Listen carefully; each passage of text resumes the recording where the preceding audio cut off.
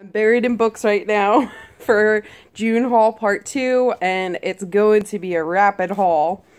First book is The Secret History by Donna Tartt. This is about a secret college society. That's all I know. That's all I want to know. This, I believe, is autobiographical. It is an invisible thread, the true story of an 11-year-old panhandler, a busy sales executive, and an unlikely meeting with destiny. That's by Laura Schroff and Alex Trzanowski.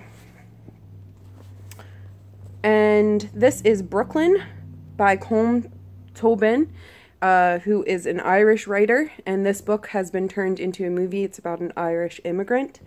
Those 3 books I picked up because it was buy 2, get a third free.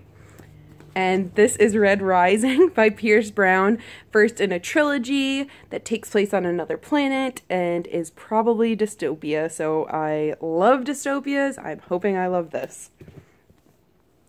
Next, I decided to collect, try to line them up, the Emily series by Lucy Maud Montgomery, Emily of New Moon, Emily Climbs, and Emily's Quest. These are books that I loved as a child, and I look forward to rereading them, and I thought the covers were really beautiful.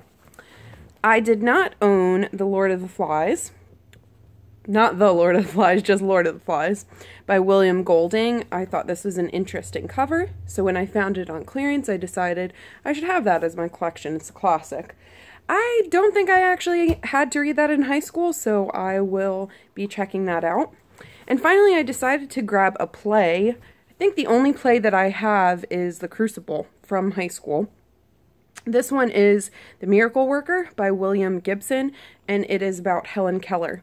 If you have any plays to recommend, leave them in the comments below. Also, let me know what you bought in June, or if you've read any of these books, or have others to recommend. Thanks for stopping by. See you in the next video.